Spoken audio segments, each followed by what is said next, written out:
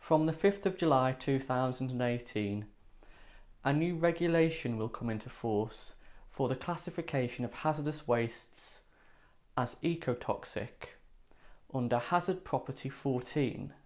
or HP14. This new classification will more closely align the classification of HP14 with that of CLP, the Classification, Labelling and Packaging Regulation, which is based on the United Nations Globally Harmonised System known as GHS of Classification and Labelling of Chemicals, and those are the regulations which are used for the classification of products for supply purposes. It will also more closely align Hazard Property 14 with that of the regulations used for the carriage of dangerous goods. There are three types of hazard to the environment which will be included under HP14. This will be for wastes which are hazardous to the ozone layer, wastes which are hazardous to the aquatic environment with an acute short-term hazard, and wastes which are hazardous to the aquatic environment with a long-term or chronic hazard. It's worth pointing out that wastes which are acute category 1 and chronic categories 1 and 2 will also be dangerous goods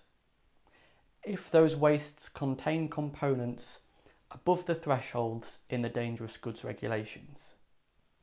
There is, however, a key difference between the dangerous goods regulations and CLP and GHS in the way that the criteria has been implemented for HP14. And that's because something important has been left out. What is not included in the criteria for HP14 is the use of multiplication factors or M factors. Multiplication factors or M factors, as they are known, are used in CLP and the dangerous goods regulations in terms of substances which are classified as aquatic acute 1 and aquatic chronic 1 in order to weight certain substances which are highly polluting to the aquatic environment. This means that when calculating whether or not those substances are above the threshold in a mixture to make that mixture hazardous to the aquatic environment, it adds a weight to those substances, in effect lowering the threshold for those substances to contribute to a mixture, the classification of hazardous to the aquatic environment. The key point is that these M factors are not used in the new criteria for HP14, although the EU have reserved the right to introduce them at a later date if they deem it necessary. When assessing wastes using the criteria for HP14, which is something you do for mirror entry EWC codes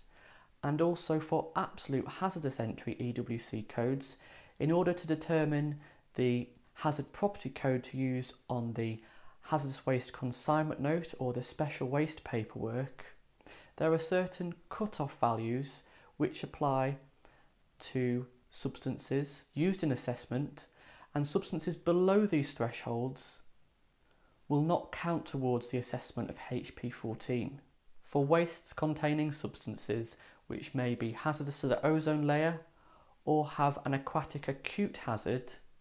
there are clearly defined thresholds at or above which those substances will contribute to the waste being classified as HP14.